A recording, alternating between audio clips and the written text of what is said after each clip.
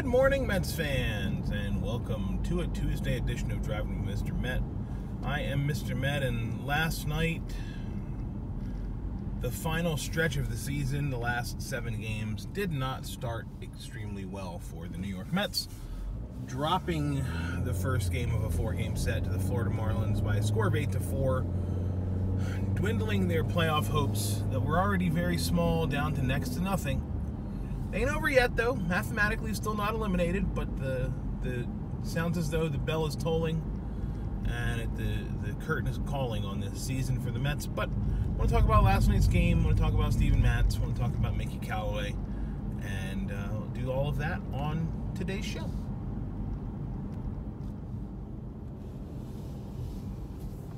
Before Sunday's game in Cincinnati. And I think this was sort of announced officially on Friday or perhaps Saturday morning. The Mets made the decision to swap rotation spots between Steven Matz and Marcus Stroman. And they did that because statistically the numbers show that Matz is a superior pitcher at Citi Field as opposed to how he performs on the road. And there's a stark difference of over four earned runs per game. An ERA of like over 5 or over 6 even on the road, and an ERA in the 2s at home. So it made sense to make that move and make that call. Did not work out for the Mets, unfortunately. Steven Matz was dreadful last night. I will say, I shouldn't really say he was dreadful. I have to take into consideration, we have to consider the fact that he was, what the kids like to say, BABIP'd to death. So batting average on balls in play is BABIP, and man, did Matz ever give up some little bleeders to the point where Keith even had to refer to one of them as a seeing eye single, even though he forgot how to call it that, and Gary had to correct it. But it was crazy to watch some of those little dribblers just kind of find holes, and I mean the grand slam he ended up giving up to Jorge Alfaro to really nail down this game.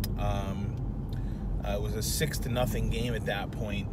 That was a crusher, but man, Matz just should have been out of that inning. I mean, I really felt bad for him, and it's interesting to watch how demonstrative he is on the mound, and contrast that to how demonstrative Diaz had been of late when he gave up, especially that home run he gave it to Real Muto in Philly against the Phillies. I mean, where he just threw his arms up on the mound like, holy shit, how is this happening to me? This was a different reaction from Matz, where his reaction was more like, I cannot believe I just did that. It wasn't a bewilderment like the Diaz reaction. It was I know how huge this spot is, and I just shit the bed. And it sucks for Matz, but you could look at that and say he probably shouldn't have been pitching that inning anyway. But at the end of the day, it's not really going to matter, right? I mean, he didn't have his best last night.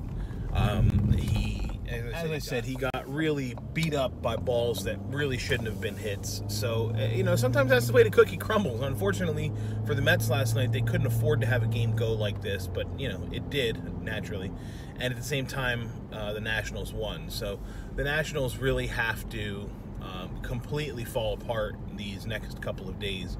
And, honestly, it doesn't look like the Phillies are capable of hanging with the Nats at this point. So it's all but over as far as the season goes. But I have to say,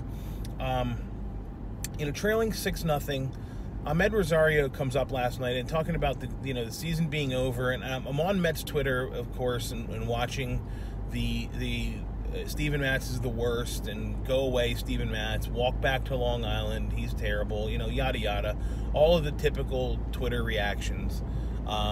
And someone actually made a funny this morning, which I thought was hysterical.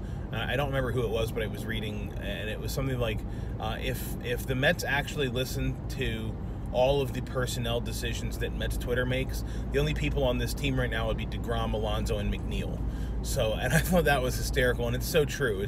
We talked about this before, the what have you done for me lately, kind of culture that comes along with the reactions that are Twitter. But, whatever. Matz didn't have his stuff, like I said. But what happens in the very next inning? Amed Rosario hits a freaking massive clutch grand slam home run. Good for Rosario. Awesome spot. Mets are down 2. They inch to within a few runs. You're feeling sort of like, all right, this is cool. The tide is going to turn in our direction. And now I got to talk about Mickey Callaway, because just as we had that positive feeling, Mickey Callaway decides to start the 7th inning with Walker Lockett on the mound. And interesting to look at this situation, because Walker Lockett is the guy who will very likely be the 5th starter if the Mets let Steven Matz walk, or if they were to trade Noah Syndergaard, or if they let Zach Wheeler walk, or if they were to trade Noah Syndergaard or Steven Matz. The contrast between the pitchers that we just talked about and Walker Lockett is fairly significant, and the 7th inning should be the evidence that you need to remind yourself of that. Walker Lockett's in this game because he doesn't walk anybody, and he walks the first batter that he faces, because of course he does. It was a back against the wall situation. Lockett doesn't do his job. Mickey goes out to get him. I'll get to Mickey in a second. Brings in Brad Brock, who does his job. Retires. There was nobody out. Bases end up being loaded. He gets a soft or a shallow fly ball to right. He gets a strikeout, a fly ball to right, and then he gets a ground ball to first base.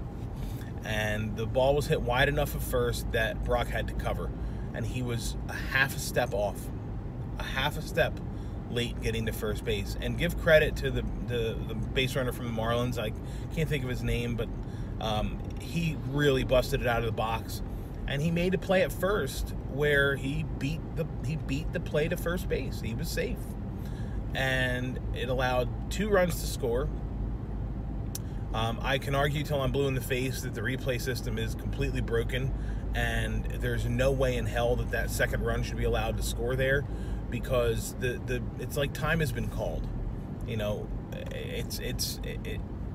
Someone also on Twitter made the suggestion that allowing that second run to score would be the same thing as saying, well, while the umpires deliberate a home run, the guy can keep running the bases and score if he wants.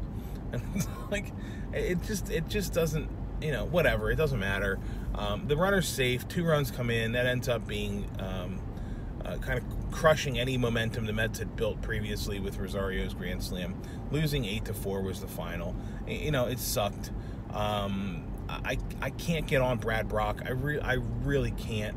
I mean, he was a half a step off that the batter for the Marlins busted his ass down the line, and naturally Twitter crazy reactions. And I was kind of bummed last night. I mean, the game notwithstanding, just the way that people react to the players, not being perfect. It's really obnoxious. It really is. It makes it embarrassing for me to be a Mets fan, and I'm sure a lot of people feel the same way. But to hear and read about the way people talk about these players that are on our team, that we're supposed to be cheering for and rooting for, it's disgusting to me. As far as I'm concerned, you don't turn your back on your players. You just don't. And I've had this conversation about Noah Syndergaard already this year, and last night I had to have it about Matz, and I even had to have it about Brock.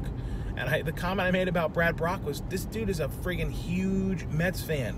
Like, he grew up a Mets fan. He went to the 2015 World Series. He bought tickets to the World Series. He wore a Matt Harvey jersey to the World Series. He was playing for another team at the time. The dude is a Mets fan. Don't you think he's crushed sitting there, realizing that because of what he just did, because of that half step that he was off, he ruined the chances for the season? And look, nobody can point the finger at him and say this is all Brad Brock's fault, right? We can go back to a dozen plus opportunities the team squandered this season. But regardless, you guys got to stop freaking out over every little play and demanding immediate reaction. Like, this is not the 1700s. We don't have a guillotine. Thank God, because there'd be no one left on the team with a head. Anyway, speaking of people that are headless, or at least mindless, Mickey Callaway, that was a good segue. I didn't even think I was going to do that one. Mickey Callaway last night, for every time I think that Mickey's done enough to warrant a return next year, and I'm not convinced that he's not going to be back, but every time I feel like he's made progress, or I forget about how bad he is in game, he goes and does something like he does last night. Excuse me. First thing he does is he leaves Steven Matz in 1 inning too long. And look, that's excusable because I think we all realized last night both Wilson and Lugo were not available, as evidenced by who came out of the bullpen in the 7th inning. But you're at this point in the season where you have to win every game. I don't know how Walker Lockett is the best option out of the bullpen. I really don't. Honestly, I don't know how Walker Lockett or Chris Flexen or Chris Mazza or any of these bullpen arms are going to get any time down the stretch if the Mets intend to compete for a wild card spot, which they're still sort of doing. These guys are not winners. These are bad pitchers. They need to be in mop-up games at best, and not in any games if not, because they're not major league caliber pitchers. They're really not. They're just not that good. And the fact that Mickey Callaway goes to Walker Lockett the moment after the momentum shifts in the Mets' favor, you don't want to go out and get a lockdown inning to keep the momentum going. And yes, I know that's his job. Lockett has to get those three outs. He doesn't. He fails. He does well. We don't criticize Mickey Callaway. That's the job. Tough shit. You're going to get credit for very little, and you're going to get blamed for a lot. And that's the way it goes as a manager in the majors. But, dude, he's just got no feel whatsoever for the game, for the team, for the players, for the moves that he's not making or not making. And, honestly, it's the reason why he probably won't be back next year. I'm sorry. He has cost this team too many games. And I can't blame him on last night. I can't blame last night on him, rather. It's not all his fault. But, whatever. I've said it before, I'll say it again. He has to put his players in position to win, in the best position to win. He doesn't do that. He doesn't do that often enough. So Mets dropped down to 81-75 on the season, 6 games over 500. As I said, they cannot finish under 500. I said that yesterday. But I don't want to even have that mindset continuing with the next 6 games. I want the Mets to go and get 84, 85 wins. So let's win some games here, starting tonight with Noah Syndergaard on the mound. Interesting to see as Catchergate continues who he's throwing to, if it's Ramos or Nito. I think Rene Rivera had his shot last week, and he really blew it. I don't think it'll be Rene Rivera behind the plate. I suspect we'll see Tomas Nito. And we'll see what happens tonight. I'll be back tomorrow to talk about it. Until then, thank you for watching. You can follow me on Twitter at Mr_Met. And as always, let's go Mets.